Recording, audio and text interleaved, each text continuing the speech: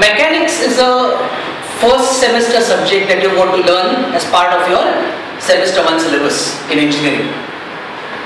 Let's understand what is the content of this subject. What do we learn under engineering mechanics? Engineering mechanics deals with the effect of forces acting on bodies which are either at rest or in motion.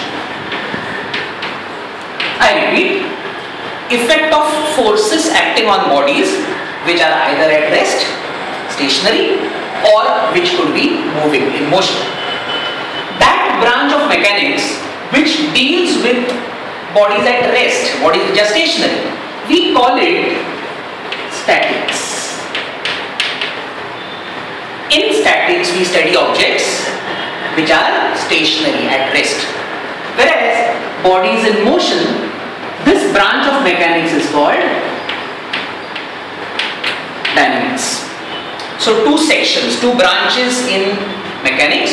Section 1 is called statics, dealing with bodies at rest. Section 2 is dynamics, which deals with bodies in motion. We would be starting with section 1, which is the statics part of your syllabus. Dynamics comes in the second half of this course. Dynamics comes a little later. We begin with branch 1, which is statics. Under statics, as I told you, we deal with bodies which are at rest. The effect of forces acting on a particular body which is at rest. The most basic concept that we need to introduce when you begin the study of statics is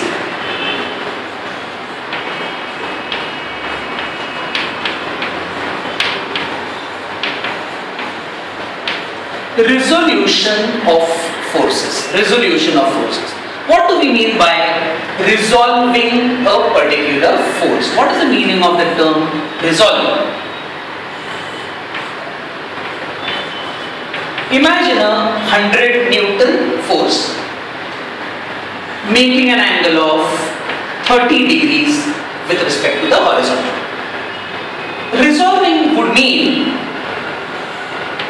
breaking this 100 Newton force into two components. We call these as components. This would be called as the x component fx. This would be called as the y component fy. Breaking this force into its x and y components would be resolving this force into two rectangular components. How do we obtain the magnitude of this x component? For that, the angle is 30 here. We know cos 30. Cos 30 is adjacent upon hypotenuse. Now this length represents the magnitude of fx. This length represents the magnitude of the resultant force, which is 100. Hence, can we say cos 30 is equal to fx upon 100? In other words, fx is 100 cos 30 degrees. That gives us the magnitude of fx as 100 cos 30 degrees. Is that clear?